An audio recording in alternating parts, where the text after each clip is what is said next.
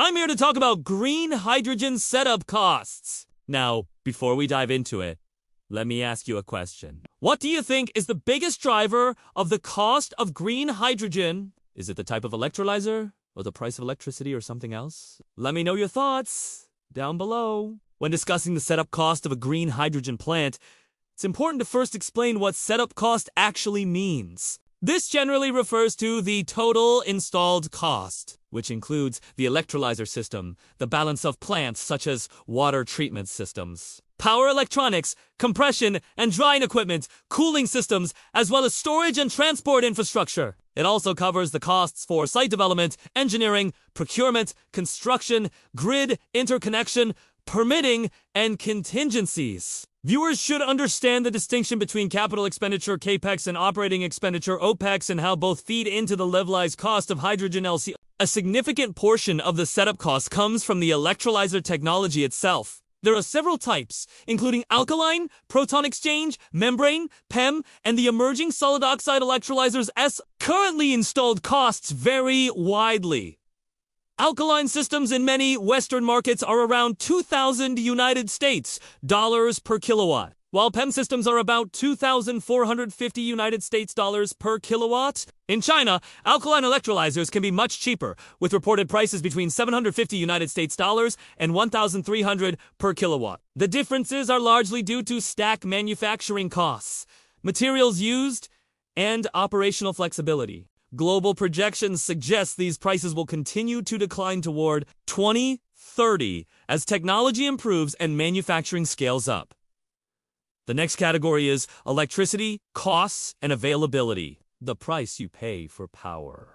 And the plant's capacity factor directly affect the LCOH. Plants co-located with wind or solar farms may face variable utilization rates, whereas grid-connected systems must comply with strict additionality and time-matching rules in regions like the US and EU to qualify as green. Today, unsubsidized green hydrogen often falls in the USD 4 to 7 per kilogram range. But with cheap renewable power and government incentives, it can approach USD 2 to 3 per kilogram. Water use is another factor. Producing 1 kilogram of hydrogen requires about 9 liters of pure water chemically. But real-world plants typically need between 13 and 25 liters to account for purification losses. If seawater or brackish water is the source, desalination is required, which adds modest costs. Reverse osmosis desalination typically uses 3 to 5 kilowatt-hours per cubic meter, and the total water cost is often in the range of USD 0.302 to 1.50 per cubic meter, translating into just a few cents per kilogram of hydrogen. Now let's discuss the balance of plant,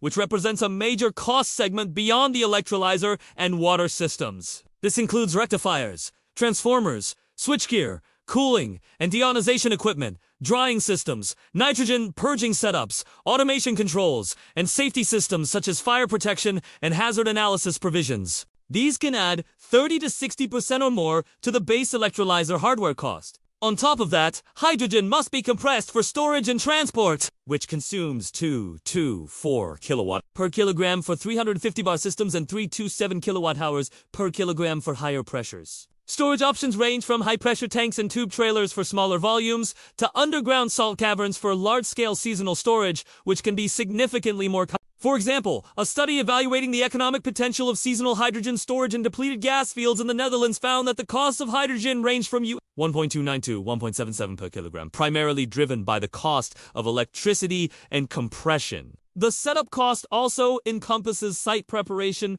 engineering, and permitting, land purchase or leasing, geotechnical surveys, road and utility access, grid interconnection studies, environmental assessments, and building construction all contribute to the capital bill. Projects typically include contingencies of 15 to 30% to account for unforeseen costs during construction. In addition to direct costs, there are indirect expenses like interest during construction, which can add another 5 to 15%. Some countries offer incentives for building local manufacturing capacity or for using domestic equipment, which can increase the initial capital costs but reduce future operations and maintenance expenses. Government policies and incentives can drastically change the financial picture. In the United States, the 45 volts production tax credit offers up to $3 per kilogram for hydrogen with very low carbon intensity lasting for 10 years. In Canada, the Clean Hydrogen Investment Tax Credit can refund 15 to 40% of eligible capital costs depending on the project emissions profile, and this incentive runs until 2034.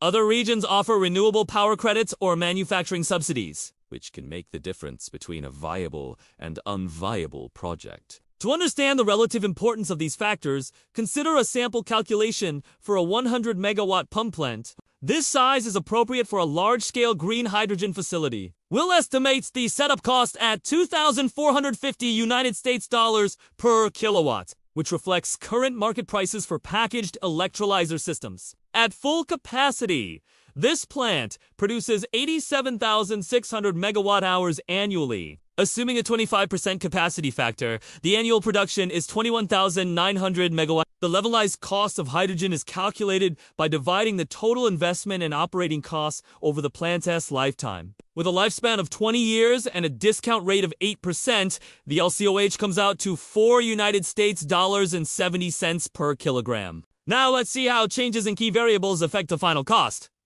First, consider the impact of electricity price. If renewable power costs only $30 per megawatt hour instead of $60, the levelized cost drops to $3.90 per kilogram, a nearly 17% reduction. This highlights the outsized influence of electricity on hydrogen production costs. Second, changes in the electrolyzer capital cost have a lesser effect. If we assume a 10% reduction, the LCOH falls only 6% to United States dollar umpad per kilogram. This is because the electrolyzer accounts for a smaller portion of the overall plant capital cost. Third, plant utilization has an even smaller influence on LCOH. A 20% increase in capacity factor from 25% to 30% results in a less than 5% decrease in levelized costs. This is because higher utilization rates do offset the additional electricity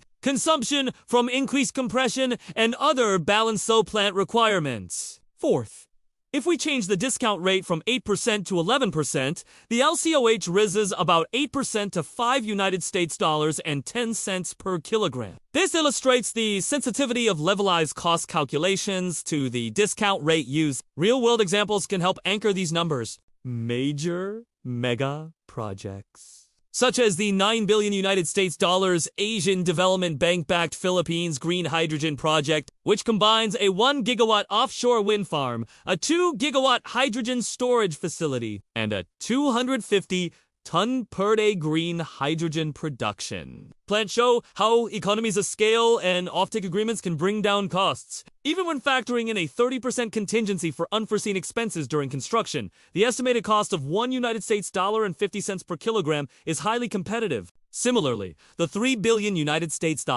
MacArthur Green Hydrogen Project in Australia plans to leverage a 450 megawatt solar farm to produce green hydrogen at an estimated cost of $2 per kilogram. These massive projects benefit from dedicated renewable generation assets, access to low-cost land, and long-term offtake contracts that spread capital costs over many years. On the smaller end of the spectrum, industrial projects like the $500 million High Green Initiative in Louisiana pair green hydrogen production with existing facilities such as refineries, ammonia plants, or fertilizer manufacturers. These facilities have consistent energy demands and can use hydrogen as a feedstock or fuel, providing stable cash flows and potentially qualifying for generous tax credits in the U.S., for instance. The $150 million Green Hydrogen Ohio project will supply 20 tons per day of low-carbon hydrogen to an existing fertilizer facility under a 15-year contract. Levelized cost calculations for these industrial projects are more sensitive to electricity prices, since they usually lack on-site renewables. However, long-term power purchase agreements can lock in stable input costs. Finally, a note on permitting. In regions with streamlined approval processes and clear green hydrogen strategies, setup costs tend to be lower. For example, in Quebec, Canada, the government $1.8 billion dollar hydrogen strategy includes plans to deploy 250 tons per day of green hydrogen production capacity by 2030.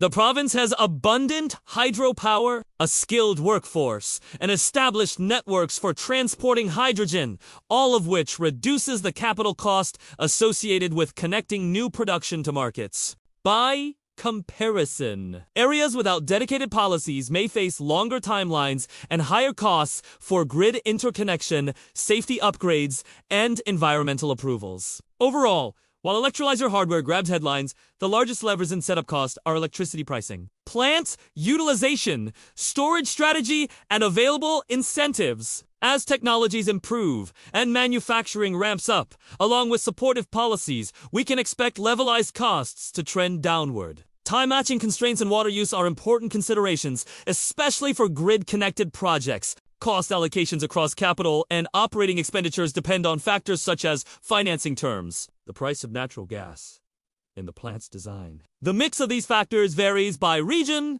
project size, and offtake agreements. Understanding the cost drivers allows policymakers and developers to focus on solutions that deliver the lowest levelized cost of hydrogen while maximizing local economic benefits. Let me know what questions you have in the comments below. Thanks for watching.